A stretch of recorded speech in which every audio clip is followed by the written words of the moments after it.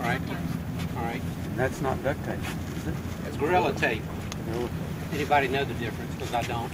It's a little heavier. It's a lot. I think Gorilla people like Trademark? I think Gorilla Tape One's made of primate skin, the other's not. and Yeah, I don't know. When's the date of the species? I think Gorilla Tape Stronger glue. claims that may be stickier, you know, but it does paddle repair. yep, emergency. So let's just say a major T-bone occurred where there was punctures like Dale mentioned, where it might be fairly large, you know, very crinkled or crushed in. Some people carry a piece of plastic that would reinforce over that. This is just a old cutting board. You can see all the scratches. So That's a good idea. yeah, it doesn't take up anything. It just lays flat. Silicone. I don't know, plastic. Yeah, this was pre-silicone. So you could actually cut that down if you wanted and lay over there and actually, let's say the hole was anywhere outside the cockpit. You could lay that on there and then roll it around it several times and it would probably get you to shore. So like on a expedition, that may eventually allow water to seep in.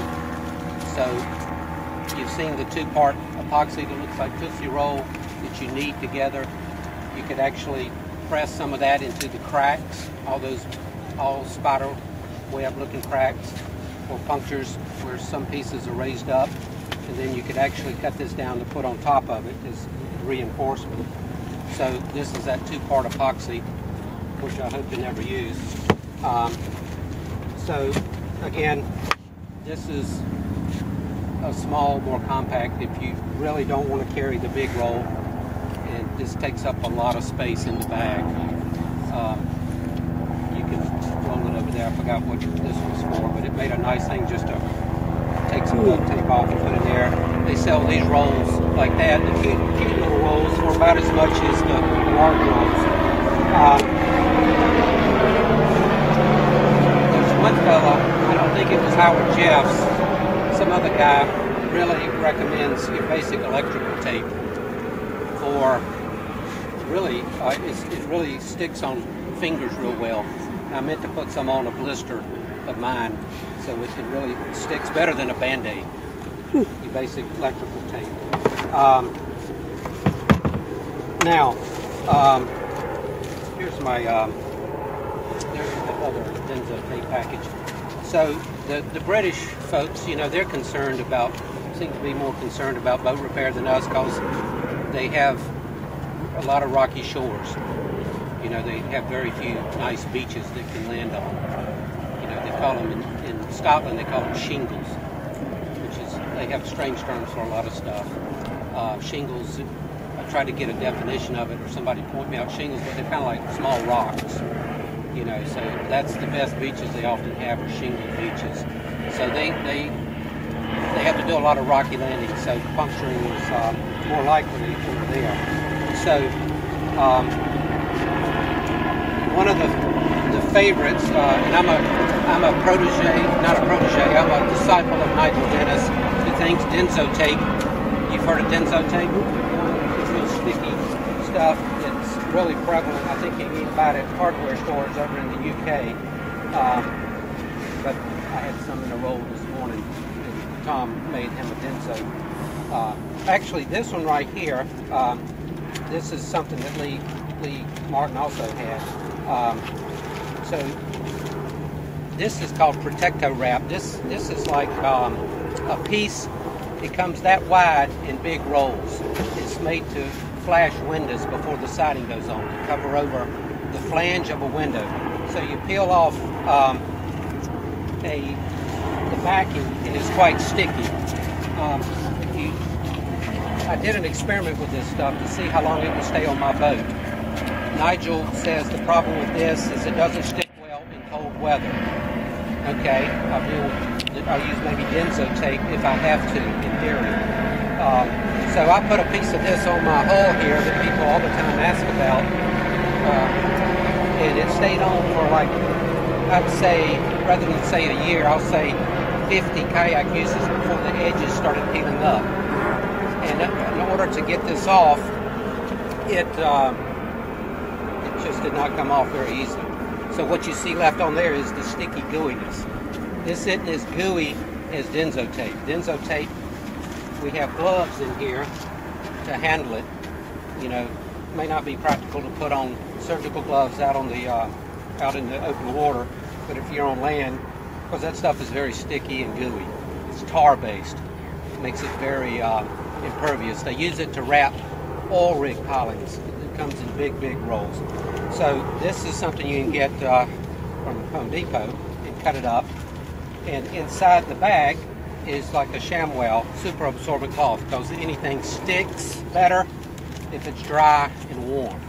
Okay, so I put one of those in there for that. So this is like the Protecto wrap.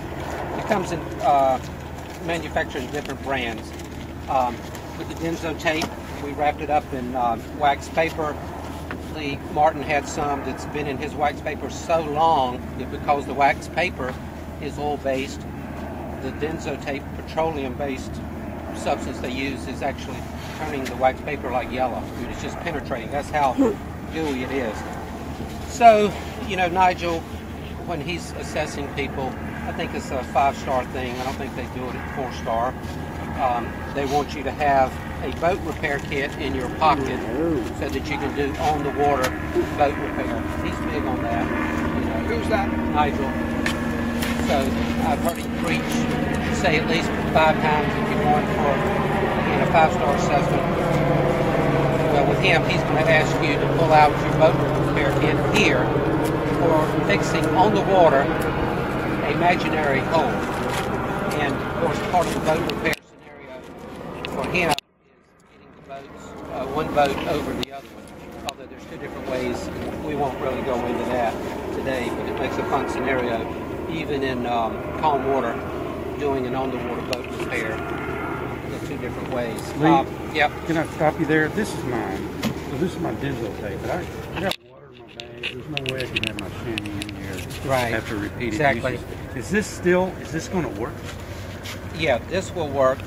Good question. One problem, you use these true Ziplocs, which have a high fail rate. So those are the double zip freezer bags, which I've not had any trouble getting water in them. But Okay. You're right. You're going to get water in there, and the ShamWow. And then I loses have its another effectiveness. bag that's inside of there. Even though the Denso tape gets wet over time, I pull it out to use it, I'm still good? Yes.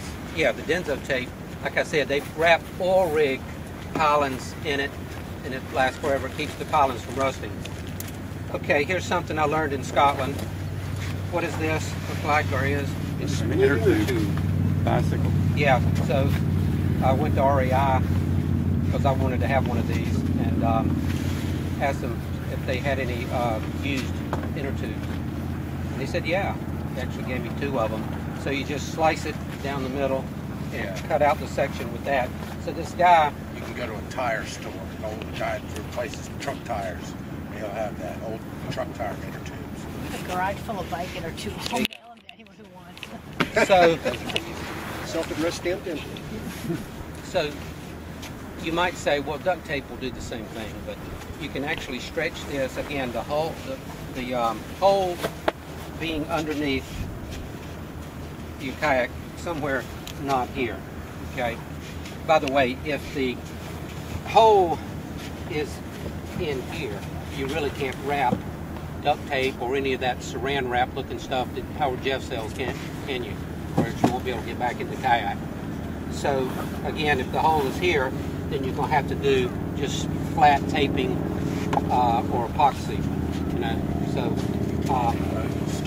but this, you can actually wrap it around the boat and stretch it. So you're obviously thinking now, well, how do you tie off the ends?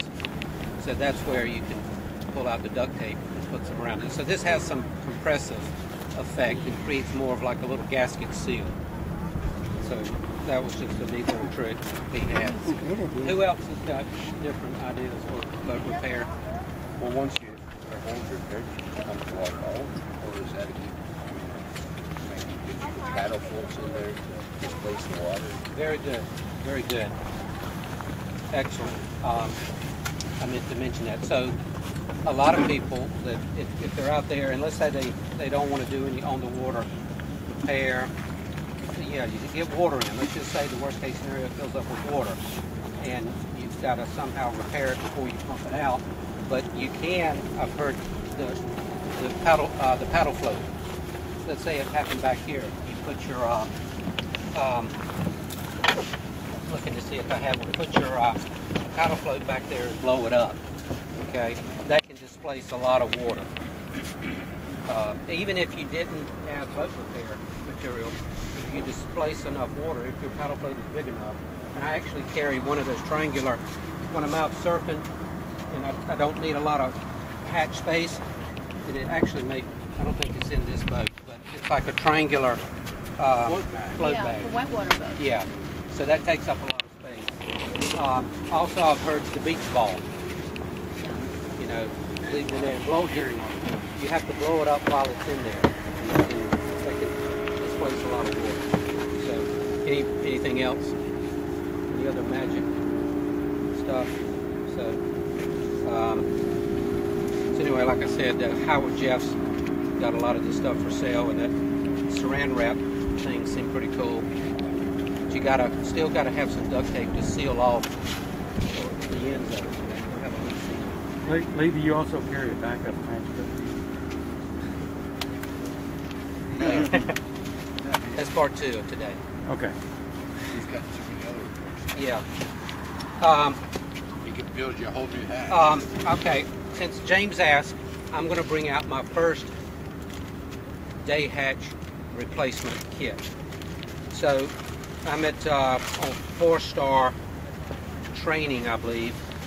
Sometimes when I do training and followed by assessments, later becomes a blur as to what happened during training or assessment.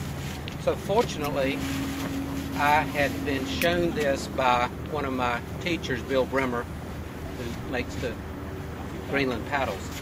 And so he was trying to prepare me for 4-star assessment, and he said, you want to have a emergency hatch recover kit. So he said all you need is a trash bag and some type of bungee to go around it to hold it on. So I have got a borrowed Romney. One of my neighbors at the coast let me borrow their Romney before I had mine, and it was not tethered. And out there in the South Channel, we'd been out of Lazaretto Creek. The wind was blowing pretty high, and I decided I wanted to reach back in here and get a water bottle. And so in that process, this flew off. And the NDKs, or the ones at that time, do not float, so it's sunk. So I'm thinking, okay, I just bought my neighbors a new hatch cover. So I had to go to shore. Fortunately, we weren't very far, but it was embarrassing because I had to go to shore and I had to hold up the group. So I went to shore, fumbled through my bag. I may have pulled that over like that. And this is just some bungee material. All right, that one's too big. This one I think may be the one. Actually, I've got this made to where Double it. yeah, you can double it. Let's see if I can get it over there. Sure. All right, somebody raft up. Somebody raft up. Can you help me? All right, you hold those. All right, so we got that on there. I think I had it made or tight because I recently redid that knot, so maybe made it too tight. But you've got different sizes. So that actually held me till we got back home to the takeout, which fortunately this incident happened, I think, as we were on the way home. But anyway, this is cheap. I mean, yeah, that's not real puncture resistant, but unless you've got a serious amount of breaking waves coming down, that's probably going to stay on there, wouldn't you think? So anyway, so that's my first emergency hatch recover kit, which may be all you would need. So, Dale, that's all I got. Okay, good. I wanted to segue for just a few short seconds before we get on the water. You noticed when Lee opened his back hatch, there was some gear back there, and so it just made me think, maybe wonder what was in the front and in the middle and how that weight is distributed. Swing weight matters for boat maneuverability. So you want your boat to be balanced with the most weight closest to the middle and low in the boat. Things lighter weight further out. If you take an empty boat and you stuff a dromedary, 1 gallon dromedary bag in the nose of the boat will become very difficult to handle and difficult to roll because that swing weight, the swing weight resists inertia. So when you're surfing, that matters even more. But when you have to fill your boat up for expedition purposes, do your best to keep the weight as close to the middle and as low as possible to improve your maneuverability. I do have pretty much equal distribution for that reason. Tell from the way you were surfing yesterday that it was a balanced boat.